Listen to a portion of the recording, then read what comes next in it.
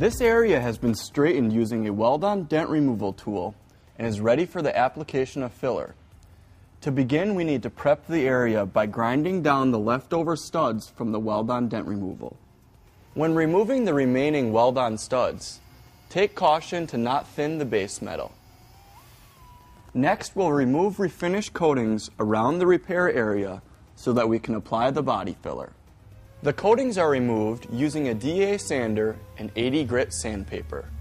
When first applying filler, use firm pressure to ensure maximum adhesion and to fill all lows.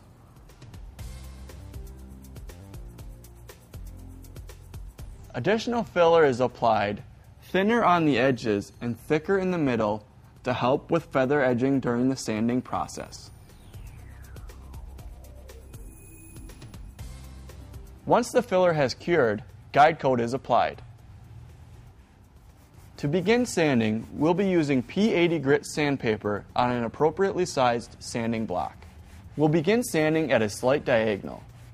A crosscut pattern is used to ensure that all of the filler areas are sanded evenly.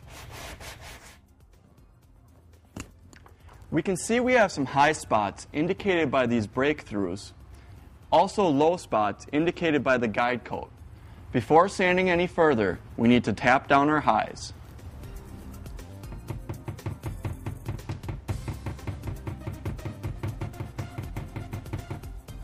Sanding is continued until the edges of the repair area are feathered. Next, finishing glaze will be used to fill any minor imperfections. We'll apply the finishing glaze using this system. It's important to keep the nozzle tip inside the bead to avoid pinholes and air bubbles. Hold the gun in your non-dominant hand so that the filler can be spread with your dominant hand. When using glaze, cover the entire repair area all the way to your refinished feather edge.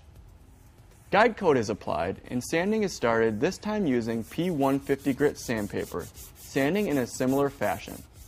The repair area is now ready to be prepared for the application of primer surfacer.